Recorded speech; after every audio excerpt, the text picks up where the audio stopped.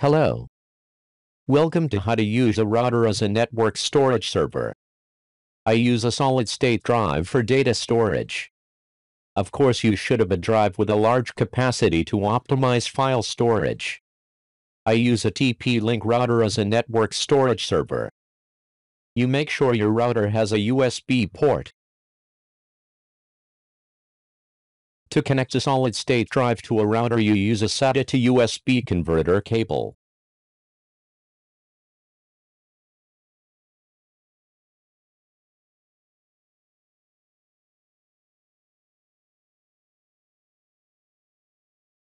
Before connecting the hard drive to the router, you connect it to a computer. Why do you have to do this? Because before using it as a storage hard drive, you should format it. You can't format it using a router.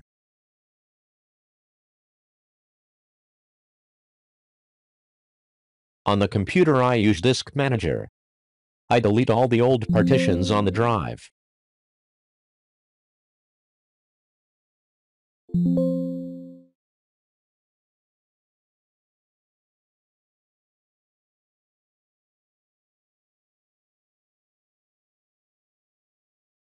On the solid-state drive, I create a new single partition.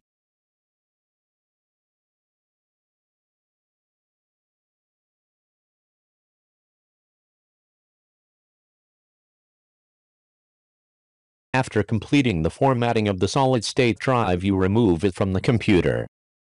Next, you connect the hard drive to the router via USB.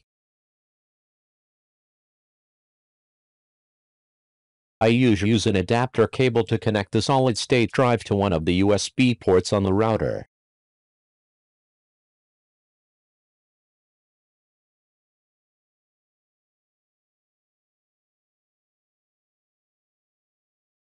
On the computer connected to the router via cable or wirelessly, I access the management page using the default IP address. Here I use the default IP address and default login account.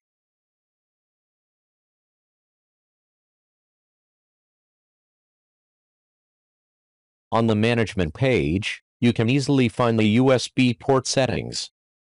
The router automatically scans and detects your solid-state drive.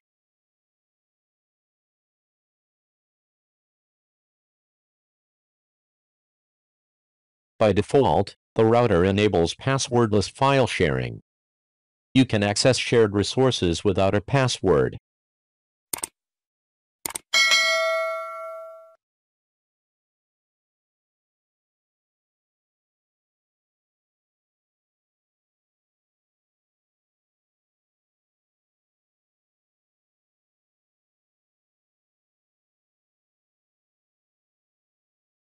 I will upload a file to test the results. This is a simple, cost-effective way to build a file server yourself. Very suitable for personal needs. But the disadvantages of this method are slow speed, poor capacity expansion. To ensure data security, I recommend you create a new account to share resources. You can use the same router administrator account, but I create a new account. This is safer.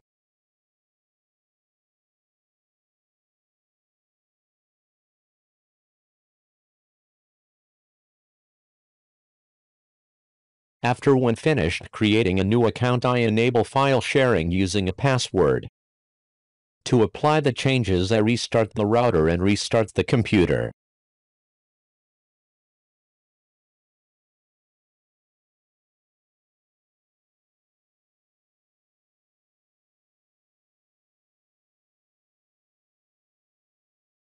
As you can see, to access the shared folder, I have to use the account.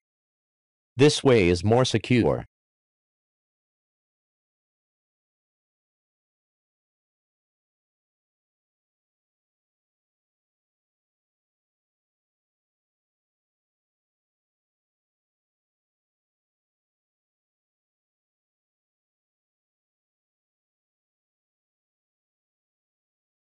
Also, the router supports FTP service.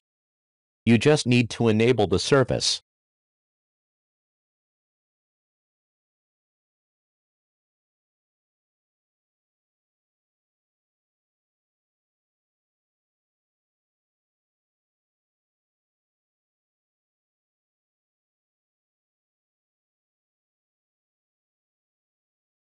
You can not only access the network storage server in the internal network but also access it remotely. You just need to enable the FTP service using an external address. Here is how to turn a TP-Link router into a network storage server. You can use it in the internal network or access it remotely.